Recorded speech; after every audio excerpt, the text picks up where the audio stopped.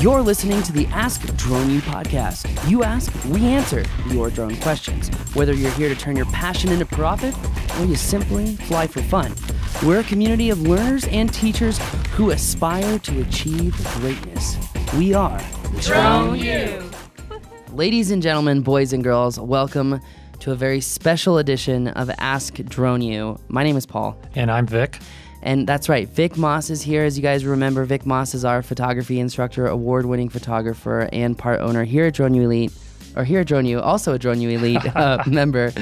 But guys, today's show will not have a sponsor, as this potentially could be the most controversial episode of Ask Drone U. So grab your popcorn, get your sodas, and put on your seatbelt, because this is going to be one show that you could love or you could hate. It just depends. So what are we talking about? Well, Vic went ahead and he put in a FOIA request. What is a FOIA request, Vic? Freedom of Information Act request. And this is essentially the whole, we live in America, we deserve the right to know what's going on behind the scenes with our government, and this is how we find out that information, right? Correct. So Vic put in a FOIA request for the number of FAA enforcement actions against illegal drone pilots. Under 107 rules. Under 107 rules. But if you actually go into the details, this predates 107 because it's 18 months. It starts at July 1st, 2016. Correct. So now, guys, just want to also say that this show is being video recorded. A screenshot of the document that we actually were provided from the Federal Aviation Administration is going to be in the video version, and you can take a look at it yourself. You can go through it and just see everything that we're looking at, because, again, this is going to be one crazy episode, Vic. This, we actually sat in the boardroom and debated whether or not we really even wanted to do this. It was kind of an interesting conversation. And I will say this is probably the most nervous that I have been since we started recording the show, which was quite a long time ago. We're almost to 750 episodes. This is number 747. And even ironic that it's episode 747, like the Boeing 747. Which they're retiring. They just retired. So that doesn't bode well for us. This could be a really controversial. Yeah, but anyway, I think it's important, Vic, that we talk about why we're doing this show. Absolutely. Absolutely. And why are we doing this show? To start this a debate, particular right? show, absolutely. We are doing this show to give you the information, to give you our point of view, to showcase some additional points that augment this information, that may sway your opinion about the impact of this information. And it's really to start a debate, right? It's to start a debate within the community, to start a debate, get the FAA in on it. Maybe this will be talked about at the FAA office when this comes out. And I think it's also important to discuss, we are all human. There are multiple divisions of the FAA, of the NTSB, of the FBI, and those divisions are made up of people, right? Human beings, all right? And just like FSDO, I believe that the impact that if more FSDO representatives and inspectors listen to this show, it could spark a reaction that has a very different overall impact than this particular piece of information. I think so. I really think it will. And I hope it does. Oh, I hope it really does, because it's been, you and I have talked about it. People in the community have talked about it. We want enforcement and we want it public. And I think the more enforcement and the more public it is, the more compliance there will be. Publicity equates to compliance. Absolutely. I agree. And, I think that we've all been wanting some compliance because we're like, hey, why are we putting all this time and money into Part 107 if, you can't enforce against compliance? Because as you know, society ultimately runs the country. It's not really the government. And I think that was actually evident this weekend in our training, that even though we were in the right places where we could fly, some guy decided he needed to call the police and waste 2 hours of their time and send them out there even though we had the right to fly. And ultimately, we let the police fly. It was great. That was fun. And then the police flew in their helicopter. That was not so much fun. Which was really scary. But awesome, but cool. Yeah, so okay, let's talk about this. Let's get into the nitty-gritty. Oh yeah, let's play horror music now. Cue horror music. Okay. All right, Vic. How many completed enforcement actions are there? Since the beginning of 107. No, this predates 107. Well, this is July 1st, my 2016. FOIA predates 107. The first, and I checked this as we were talking, the first report was on the 2nd of, was on 9/2/2016. Okay. So, but we have Checking. millions and millions of flights, millions and millions of drones. We've had 2. TW0. There have been, that's right, ladies and gentlemen, boys and girls, there have been 2 enforcements. Not now, 20. here's the thing. Before you let that sink in, there's a flip side to this argument. Before we go into these 2 enforcements, what they were for, how much they cost, the whole 9 yards, there's a flip side to this. There are over 8 million drones in the United States right now. There has only been 1 confirmed crash with manned aviation. 1 confirmed. There have been a couple, I think it's less than 5, crashes that had any injury on people. Right. So, even though the number of enforcements is low, the number of crashes is low as well. What does that indicate? I think it's overall safe. That drones are overall we're safe. pretty damn safe. Pretty darn, and most pilots, I think. I think that's a good barometer of the quality of pilots and operators we have in the United States. I agree. So let's talk about these 2 enforcements. So yes. One of them was for $2,940. The other one was for $1,300. Correct. Now, you may be thinking, well, the $2,900 one must be for more rules broken. That's in question at the moment, as we don't have a complete view. That is correct. It is not listed for one of the 2 enforcements. The $2,940 enforcement action simply states, and I quote, hazardous air navigation. Yep. That's it. That's it. But the other one for $1,300 actually lists each broken rule. I'm just going to go through this really quick. Now, remember, oh, by the way, would you pull up 91203A? Which remember, this is $1,300 for all of them combined. All right, so the rules broken: 107.12A, 107.12B, 107.13, 107.19 Charlie, 107.19 Delta, 107.23 Alpha, 107.39, 107.41, 107.47, 107.49A, 107.49 Delta, and 107.65.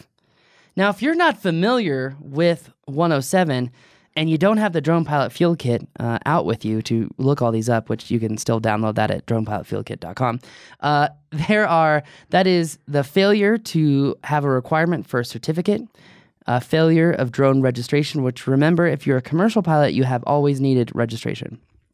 They had a hazard to other people, aircraft, or property. They were 107.23 is for careless and reckless flight. 107.39, what is that, Vic? That is operations over human beings. So he was flying over people. Over people. There's your first violation for that. What is 107.41? 107.41 is our ever popular airspace authorization number. So that's flying in restricted airspace. So he's flying in restricted airspace over people. What's 107.47? The NOTAM requirement. So he was flying when there was a NOTAM for hazardous operations in the air to begin with. In restricted airspace.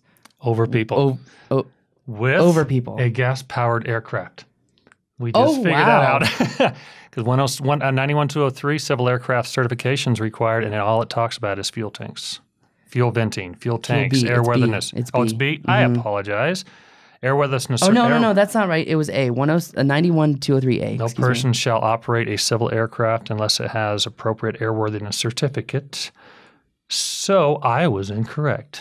So maybe the drone was outside of the Part 107 operations? Or it's a home built. Interesting. Okay. So now here's the real kicker. So he's flying over people. He's flying in restricted airspace, flying during a NOTAM. 107.49 Delta. You know what that has to do with? Having enough available power for the flight itself. So this guy is running out of battery. We had fun, speculating on that one. Yeah, okay, so what we're about to say is all speculation, then we'll go back to the real talk. So he's flying over people in restricted airspace during a NOTAM, has a failure to assess risk, he's flying carelessly, recklessly, and doesn't have enough power to finish the flight. Yep, that's what I get out of it. That sounds like one desperate shot he's trying to go after. Yep. I hope it was a good shot. It better have been a really good shot. It better have been at least worth $1,300. Yes. Okay. Let's go back to the real talk now. All right. So the $2,940 enforcement was for what? We don't know. All it says is hazardous air navigation, which I would I would think that it's something worse than. I'm thinking either that or they didn't lawyer up. That's true. Yeah, all the lawyers out there are going to be hearing this, being like, "Wow, the power of lawyers really goes to show that." Yeah, we should get a lawyer for a sponsor. Yeah, Jeff, aviation John, attorney. There you go. Hello, you know who you are. Anyway, so okay, with so few enforcements against illegal drone pilots, do you think the 107 still has value? I do, personally. I think a lot of people are going to think it's not, and they're going to think of it and go, why? But I think we have some good arguments. So one of those arguments, if I may, Sure, is that just like manned aviation, the Federal Aviation Administration are not the true regulators of the industry. Do you know who is? You want to take a guess? I'm going to guess, since my wife's in the industry, insurance. Ding, ding, ding, ding, ding. You got it. Yep. $500 goes to you, Mr. Vic Moss. I could use that. I get fined. There Don't you go. forget your owner's check is probably in my that's office. true. Anyway, I believe insurance is the true regulator, just like in manned aviation. Here's why. If you use Verifly, if you use Transport Risk Management, if you use Global Aerospace, which Global Aerospace accounts for, I think it's like 65%, of the whole industry as a whole. And they say very specifically in the fine print, I looked this up, if you're not following FAA guidelines and regulations, then your claim will not be paid out. My policy is through the Hartford, and I'm one of very few who have that. And it is, regulations are. They don't list the regulations. They say you have to follow regulations.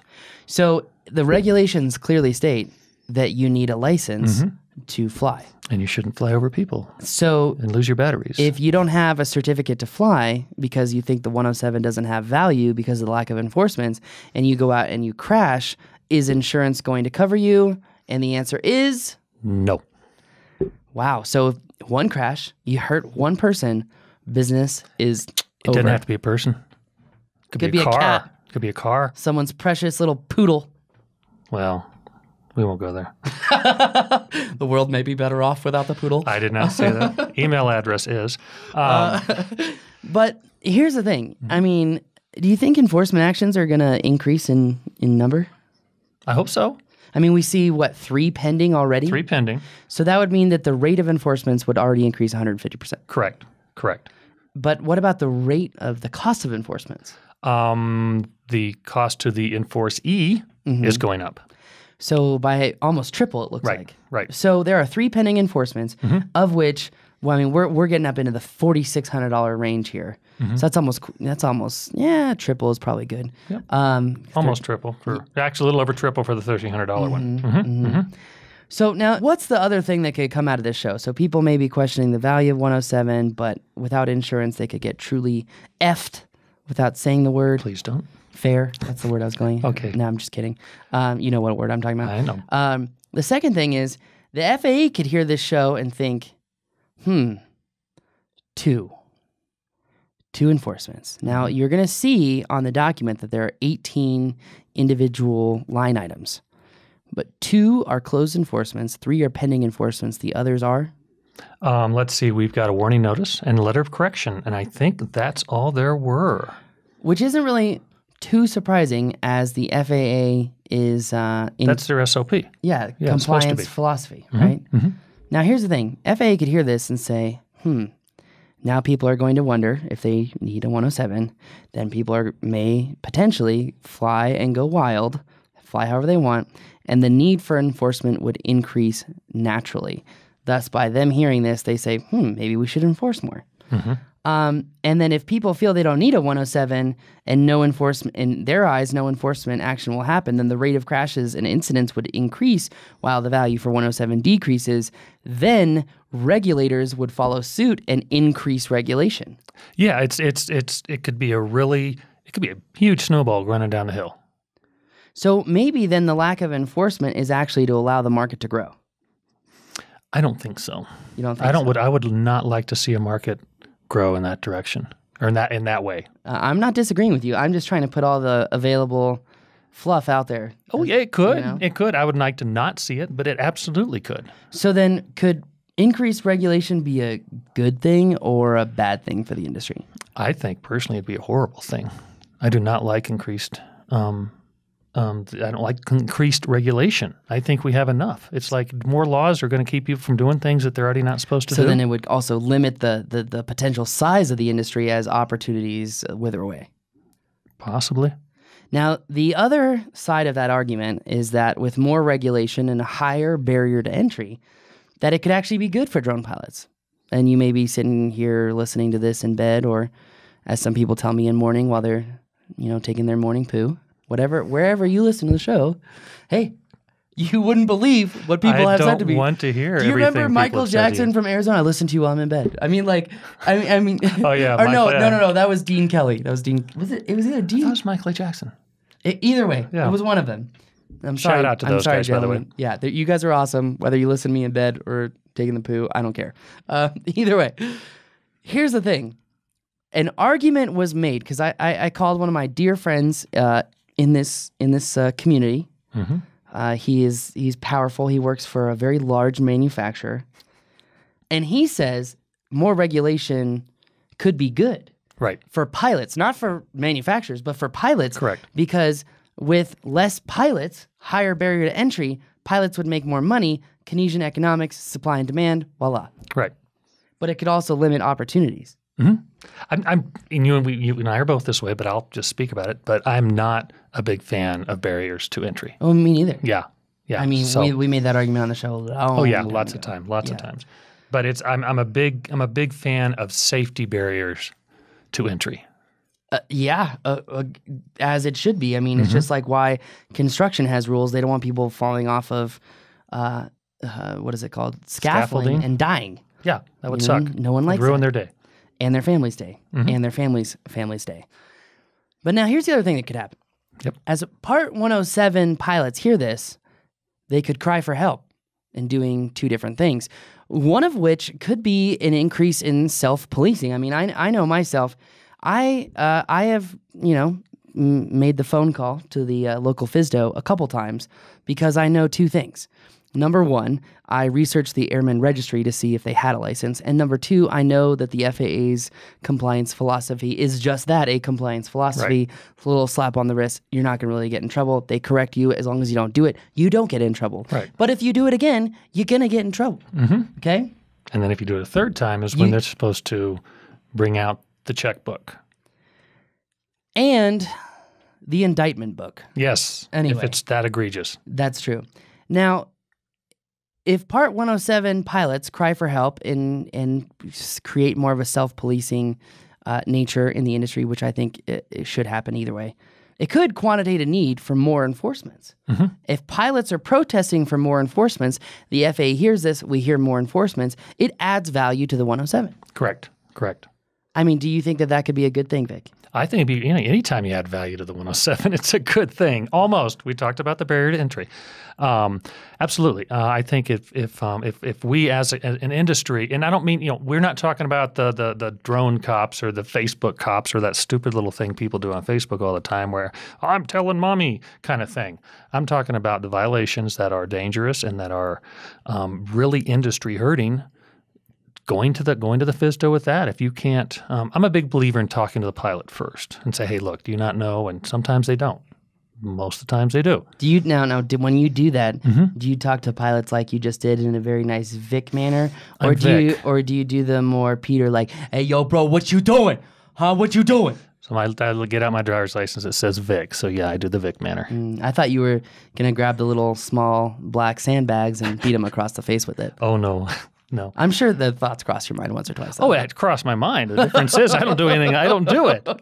It feels great to do it in your mind. And then you stop and think, that's a really bad idea. I'm going to end up in jail. Mm-hmm. Anyway, so if FAA increased enforcements, you think it would increase or you think it would create a safer environment? Oh, 100. Anytime you enforce something that has rules and that rules are there for a reason, for safety, if you enforce it, it's safer. I mean, if you make all these rules for safety and don't enforce it, what's the point of the rules in the first place? Yeah.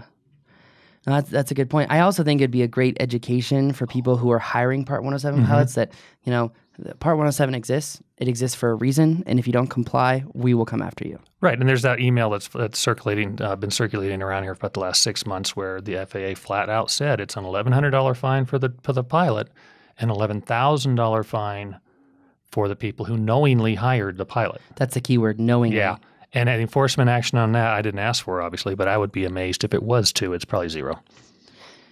So the publicity enforcements would not only add value to Part 107, but potentially decrease the amount of illegal pilots. Oh, yeah. Yeah, I think so. Now, let me ask you. So we just talked about companies. We just talked about pilots and enforcements against both. In these enforcements, were they against pilots or were they against companies? Both. Mostly pilots. I think there we kind of 3 or 4 different companies that actually have enforcement actions against them. But those were enforcement. What do they call it? Records. Records. So let's clarify this. There are only 2 completed enforcement actions. Correct. And we just have to be so careful in the With language wording. we use. Exactly. Yeah. Exactly. Vernacular is important because 2 closed and 3 pending. So 2 closed, 3 pending of 18 records. Correct. And in these records, there were how many companies? Let's see. We got 1. I think there were 4. 1, 2, 3,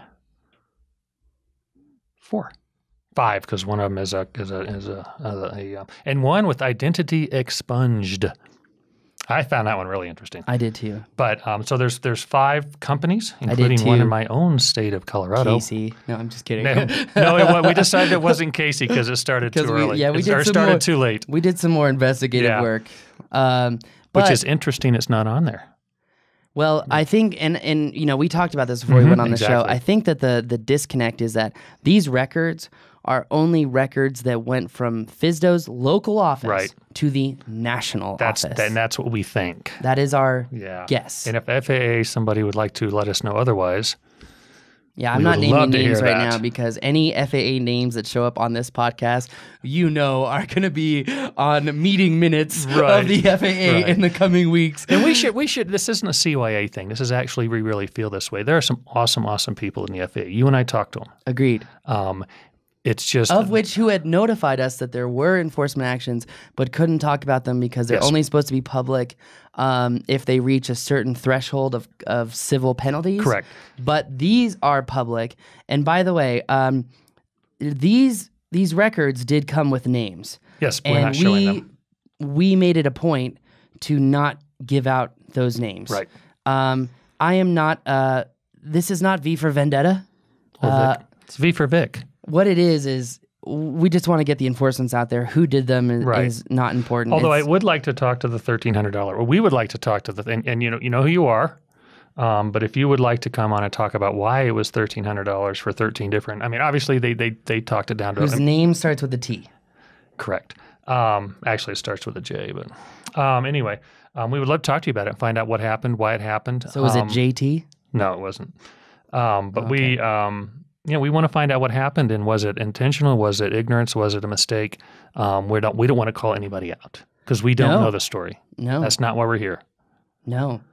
So just a quick recap. 2 enforcement actions, one for $2,940, one for $1,300. But the long and the short of it is, even if you decide to not renew your 107, which the recency exam is here in August. Right, and we'd love to know what that is. We would love to know if it is an exam or if you're going to treat us like every other pilot in the world and, do something different, which I would hope that it's something different as your testing centers are about to be overrun. Anyway. Oh, they're going to get slammed. Anyway, let's keep moving forward. Right, sorry. If you don't have a 107 and you crash, even if you have insurance and you think you're covered, they will not pay out. Correct. For the simple reason that in the insurance policies, it says, if you do not follow the regulations, the claim will not be paid out. Correct. So there is still a lot of intrinsic value with 107. Well, there's a huge intrinsic value with 107. We're not here to say don't get your 107 or not renew your which was my big fear coming on the show. Oh, it was. I had to think about significantly, like, wow, 2 enforcements. Like, I'm sure you guys are sitting here thinking the same thing. But then I thought, okay, hold on, take a step back. Perspective, right? Mm-hmm. And I thought to myself, maybe this is good news, because if there are 8 million drones, which we know that there are more than that, that's just kind of a rough guess based off of published sales numbers. If there are 8 million drones, one confirmed manned aviation, unmanned aviation crash, less than 5 accidents involving people. That goes to show that these things are 99.9993% safe. Correct. Which is awesome. I love it. And it's great. It's great data. It is great data. On the other hand, it shows that there are not that many enforcements. Mm-hmm. And we know there's violations. So that's the disconnect there. We know there are violations. We've seen them. Yeah, I mean, the one we posted on the website or the Facebook page. Yeah, which we now has 250,000 views. Exactly. I mean, it's there are violations. We know it. That happens. And even a 101 violation is going to be a 107 violation, because odds are if you're busting 101, well, not odds are, definition is if you're busting 101, you're then flying under 107. So any 101 violation is going to be 107. So we know violations are out there. It's the disconnect between the number of violations and the number of enforcements. So isn't it if that you are not following the community guidelines of 101, then it is enforced under 107? Yeah, that's the dude that crashed in the CIA school. Gotcha. He was popped under 107. Poor guy. No. Of all the people you want to be arrested by, not them. Of all the places you want to crash, it's not CIA University flying off the runway at Dulles. Although I'd love to go to that university. But anyway, so I mean, what are your thoughts here, Vic? Because I am at a loss for words right now. I have tried to make the case both ways. Right. I mean, that's what we're here to do. I feel like good news, good journalism, good discussions, good debates, good arguments should showcase an unbiased view of both sides. Right. And I think we have. We both have our bias because we're humans and humans have bias. But our main decision here to do this, whether or not to do it, because we did debate on whether or not to do it, is we've got to get this conversation started. I think it's important. Inside the community and outside the community. Yeah. It's just giving me a headache here sitting thinking about it, to be honest. I know. We may change our minds. After we digest this, we may go, you know what? There's always an evolution of ideologies. We should have said this, or we should have said that. And maybe we will. Yeah, we'll addendum. Maybe we'll get a new FOIA request out, and it'll be like 100 records. Well, only if they happened after, let's see, what's the latest date? Because the other thing here is that this could spark more enforcements. And in all honesty, maybe I'm hoping for that. Oh, I would love to. It has been... don't open your text messages there. It's from my wife. I'm allowed. It has been a discussion of mine with people that would be able to do it, is to get the enforcements out. We're not asking you to go out and enforce Bobby for flying his little drone around somewhere he's not supposed to. Yeah, or Beach Bobby in Massachusetts. Exactly. Which, by the way, wasn't on here. I know it wouldn't. Well, it's not. It's not there yet. But some of these are pending. I know, but it's. All right. Yeah. Anyway, I don't think it started much, but it's the egregious, bite me FAA guys that are out there, and the obviously, I don't want to pick on realtors because I won't, but the realtors who know they're not supposed to but do it anyway. Oh, and I'm just using that because there's so many of them. There's a guy in Santa Fe. And he's one of those guys, and or the okay, I'm a photographer. Let's pick on photographers. The photographers who are out there, which is one of the guys we think in the FOIA. It's been verified. We think it's been verified. He hasn't answered us yet. I believe it's verified. It's Vera, and we're waiting for Fide. How does that sound? Photographers are out there that are doing it. So I don't want to pick on one particular genre of disciplines. I agree, and the other thing that I'll say here is that there is this indirect, there is this, I'm trying to think of contract law. There is an implied, that's the word I was going for. Okay. There is an implied lack of regulation with drones. And I give the example of Best Buy. You go into Best Buy, you buy a camera, you don't need a license to take photos and sell them. You go into Best Buy, you buy a drone, people have been buying cameras for 20 years, if not longer, probably a lot longer, but not at Best Buy. Right. And I think that the ideology is similar. I can just buy this and go use it. Yep. And I think it's education, correct. And it's not, we're not just picking on Best Buy, by the way. Costco, Sam's Club, Amazon. It's the education side of things. I think that would really be good to have as well. But that's a whole nother podcast. Yeah. And by the way, if you guys remember the podcast we did on the 11-year-old boy, after a conversation with the FAA that I had, it is believed that there was a egregious behavior by the kid's dad. Yeah, that's what we're hearing, and he never got back to us. Yeah, that they had. We've said all along, it's just like it's like a highway patrolman pulls you over for a taillight that's out, and you go, "I'm sorry, I didn't know. We'll get it fixed. I'll go to the next town." Or in my case, license plate lights, and it was a very nice thank you, Mr. Officer in Arizona. Or if you go, "Hey, officer, F you." Yeah, then he's going to find every little violation as he that should, you have on your car. I mean, I'm a human. If I was a cop and some guy was like, "You're an a-ho," and I'm right and you're wrong, I'd be like, "Oh, well, let's just find out and pull the book out on you." You know what I mean? And that's how you get 3 meals in a cot for a week. In the county popo. Yeah. So, reaction is always important in how you handle conflict resolution. And how whether or not you'll make the list next time. True. Make the next FOIA request list.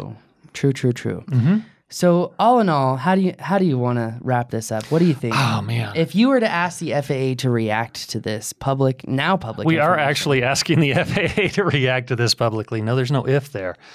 I think we as community of pilots and operators want this to happen. But in the meantime, what we need to do is we've said it twice now, let's say it 3 times. This is a great platform to start the conversation within ourselves, in between ourselves and publicly and hopefully nicely. Yeah. I mean, we're not going to get anywhere yelling at each other.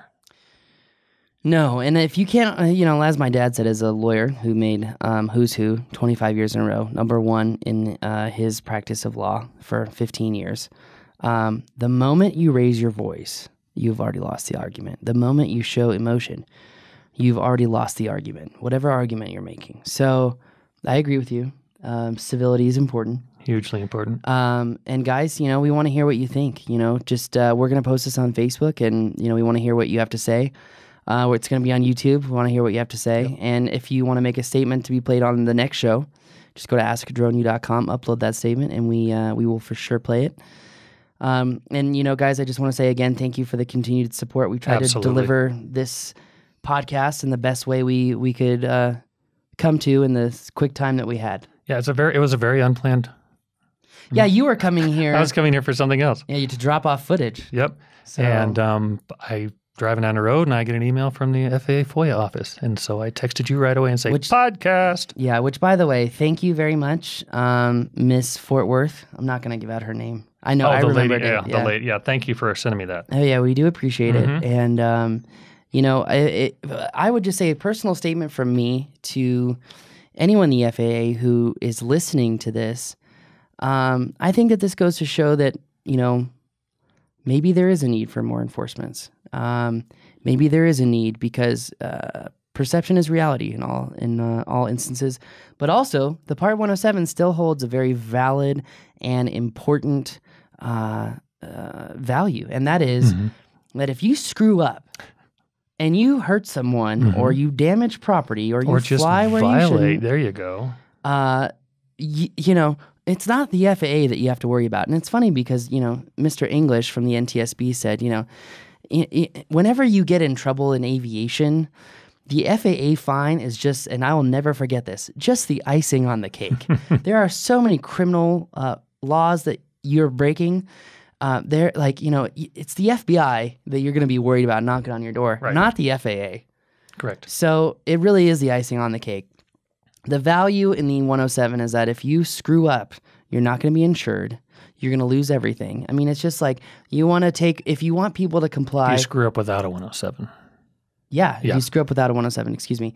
But it's like, if the government wants you to do something, they're going to take away one of two things: money or liberty. Mm-hmm. And it's not even the government that has to do it, because society will do it for them. Yep. If you screw up, you hit someone with a drone and you cause enough damage to ruin that person's life, if you don't think the same thing is going to happen to you where your life is ruined financially, you have something coming for you. Yep. And I think that's it. And I think that, again, my heart is racing. It is. It's just a very weird podcast, and we built it up, and I hope it's just a weird podcast. Yeah. And I think we're going to have a follow-up, because I'm dying to know how people are going to react to this. I am dying to know, because I've been telling people for the last 2 months I've got a FOIA in. And so here it is, folks. Here it is, guys. So anyway, you heard it here first on Ask Drone U. Vic, thank you so much for coming to the show. Thank you, Paul. And if people want to learn more from you, where could they do that? They can go to my website, which is mossphotography.biz, spelled just like the stuff that grows on trees, mossphotography.biz. They can also check out your class. My classes, if you're a Drone U member, we have some photography classes. We're going to have some podcasts coming up, and it's going to be a ton of fun. It is. Guys, I just want to say thank you so much for listening. I do appreciate it. If you would leave us a review, we would also greatly appreciate that, as we do read the reviews. Yes, we do. Wherever you listen to shows, whether it's on the website, whether it is on iTunes, whether it is on Stitcher. If you are using Android to listen to shows, Stitcher is what you can use. But anyway, that is going to do it for us today. Vic, thank you very much. Thanks again. Thank you. That is going to do it for us. As I said again, my name is Paul. You're listening to Ask Drone U.